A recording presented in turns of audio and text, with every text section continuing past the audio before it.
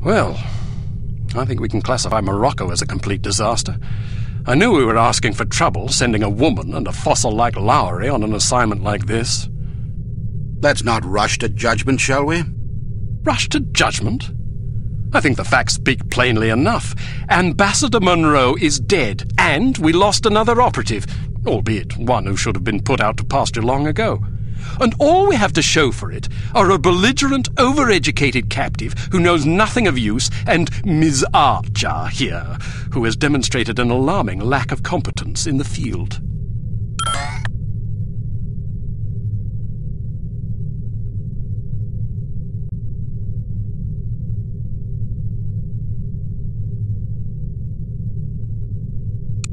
I'd like to remind you that Volkov was lying in wait. Someone betrayed us.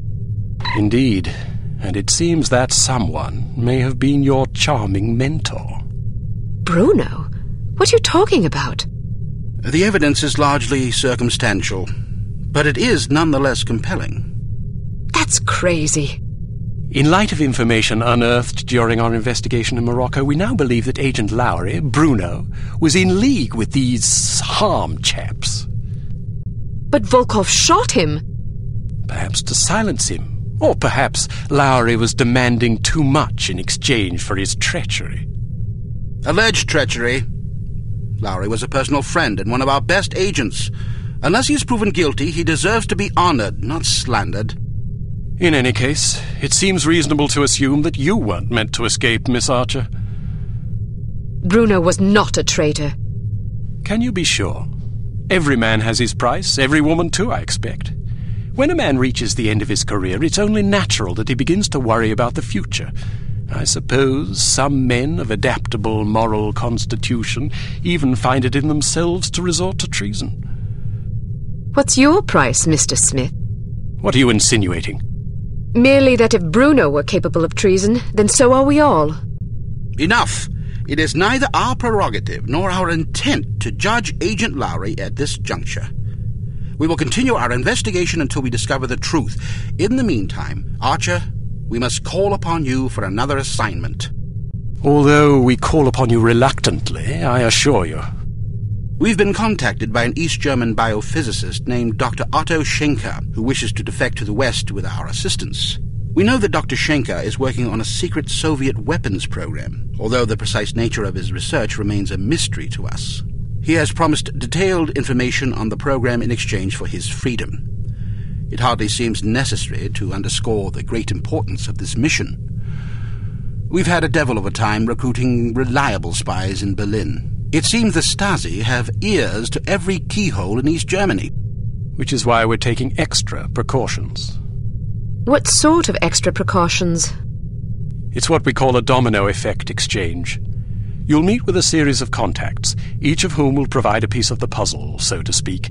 Because the contacts don't know about each other or your mission, the vague information they possess will be meaningless to them, and, by extension, to the Stasi, should they get their hands on it. Perfect. We've also arranged a diversion to help cover your escape. Our man on the inside, Werner von Haupt, will place explosive charges at several locations in the record storage area. You'll need to locate these charges and set the timers. We also require that you infiltrate the main library and photograph certain sensitive documents pertaining to Dr. Schenker's research, in case he's not as forthcoming as he's promised to be.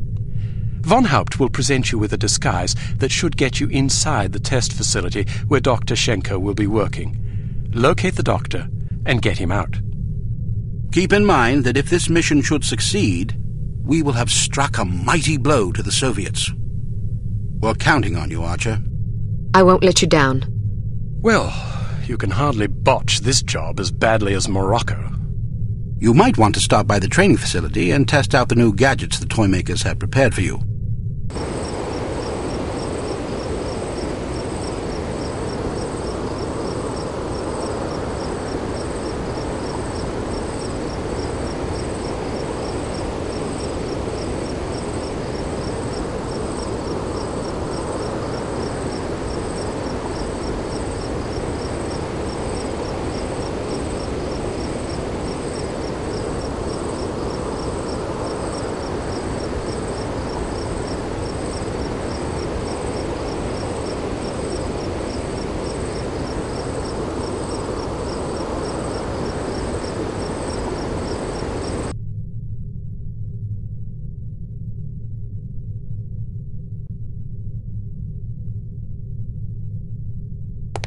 to Advanced Field Tactics.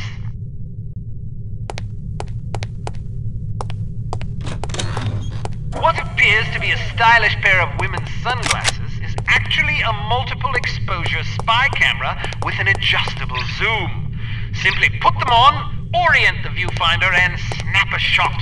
Remember that you can zoom in for a closer look at a distant target. Take a picture of this intelligence item with your sunglasses.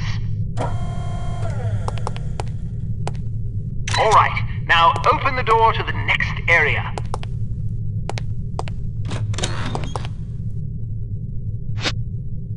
Unfortunately, this cigarette lighter is just an ordinary run-of-the-mill cigarette lighter. Still, it can be useful for providing light, starting fires, or lighting cigarettes. Use your cigarette lighter to light this piece of paper on fire. Alright, now open the door to the next area. These relatively inconspicuous-looking lipsticks are actually powerful explosive devices that detonate on impact. Accustom yourself to the weight and explosion radius, and try not to blow yourself to smithereens.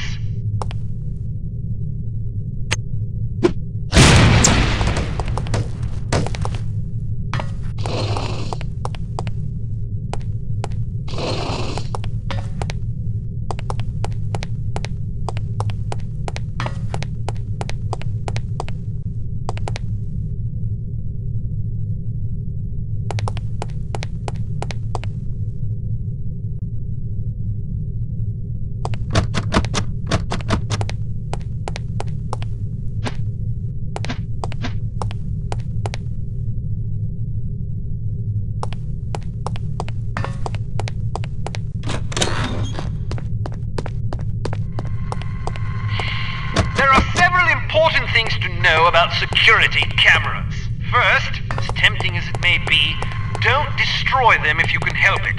Whoever is monitoring the security system is likely to send someone to investigate or even sound an alarm if any of the cameras goes out.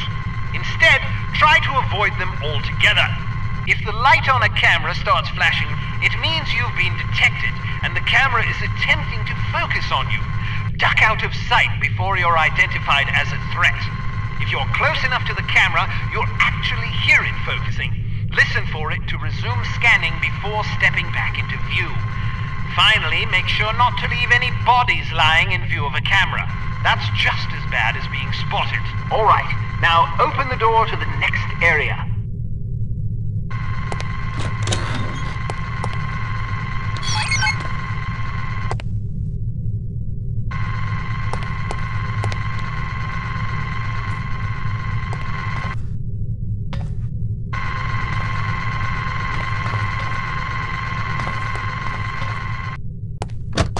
Done. Searchlights are also best avoided. Shooting them out will likely cause every bit as much commotion as being caught in the beam. Figure out their movement patterns before attempting to bypass them. Alright, now open the door to the next area.